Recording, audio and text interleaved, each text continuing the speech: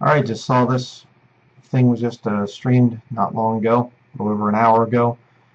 His White House announces historic Israeli United Arab Emirates peace deal.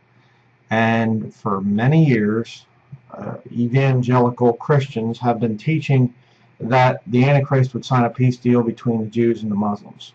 So you mark my words, you watch what I'm saying, listen to me. The modern churches, church building people are going to absolutely flip out, and they're going to say, here it is, the peace deal between the Jews and the Muslims.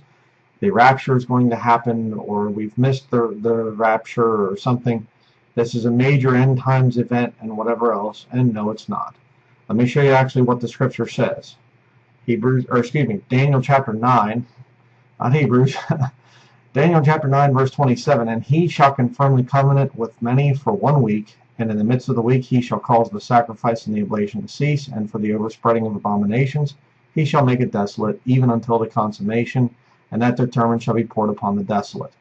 Okay, it's talking about the Antichrist there, the man of sin, the son of perdition, the beast, all their different titles for the same man that's coming in the future. Okay, Donald Trump is not the Antichrist. He isn't the one that did this deal.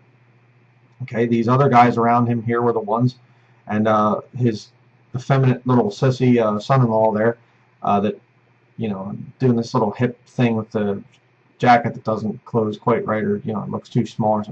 I hate modern styles that effeminize things, but whatever. The whole point is he's the one that did it, and he's not the Antichrist. Okay, the Antichrist is going to look like Jesus Christ. He's going to be worshipped. All right. But see, the modern churches are going to go off on this whole thing because this teaching, this false teaching, has been out there for so long. Right now, what do I teach? What do I believe? Well, let's look at Revelation chapter 17. Let's see the tie-in. Revelation ties in with the book of Daniel. You have to make the two line up with each other. Okay.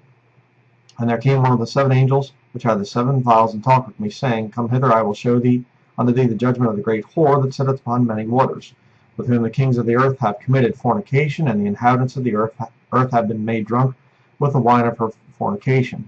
So he carried me away in the spirit into the wilderness, and I saw a woman sit upon a scarlet-collared beast. Okay?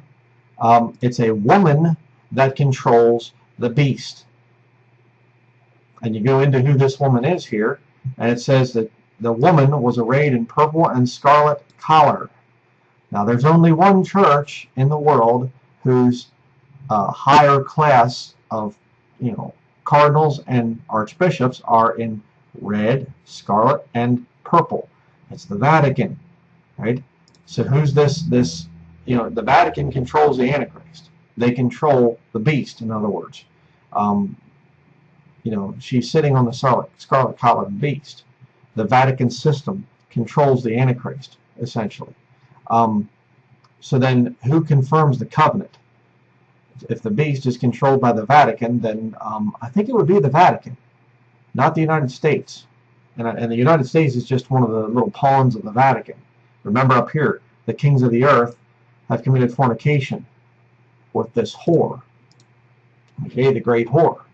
So it's just, these guys are all servants of the Vatican. Again, I don't know who a lot of these guys are, but Donald Trump was trained at Fordham University. Don't forget that. All these people that call themselves Christians. I think Donald Trump's a great man. He was trained by the enemy. Okay? You get down to his core beliefs and teachings, he's just a servant of the Vatican. That's all he is. Well, I mean, no, can't agree. Well, then why would he send his 2 sons to Jesuit schools? He went to a Jesuit school and sent his 2 sons to Jesuit schools, and he's completely surrounded by Jesuits and Catholics and Papists of all kind. Don't forget it, right?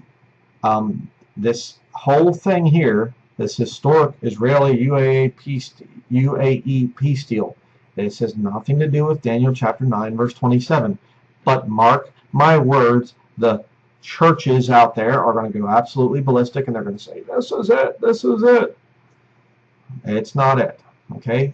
Do not be deceived by this.